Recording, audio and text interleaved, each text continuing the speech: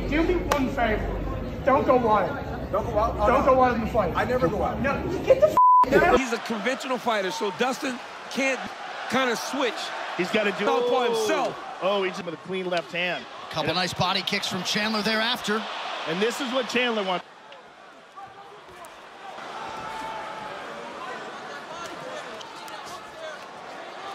All directions. Oh, he hit him with the right hand. He hit him with the right hand. Another right hand for Chandler.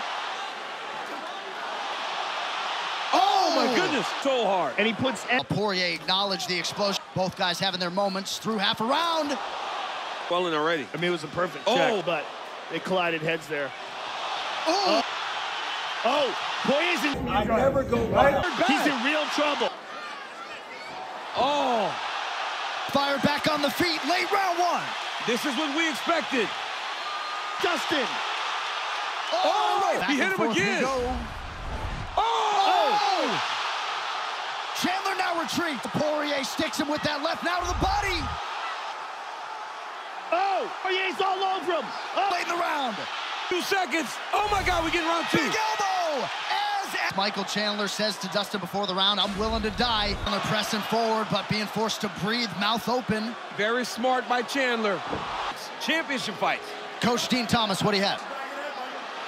Fellas, the reason why, in time, that's the reason why he's been able to take them right hands as well as he has. High, his body's too high over the top.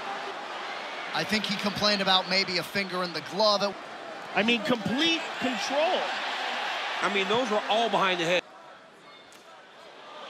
High kick from Poirier. Chandler getting... Oh, my goodness, he picked him up. Like, oh, my goodness. Poirier's on top. Oh! Oh, look at this. He's got his back, Joe. Dustin's Vera on his back, so you would think that he should be okay. Oh, he's getting attacking his low. Oh, he's got it. He's in tight. Oh, He's got it tight. He got it.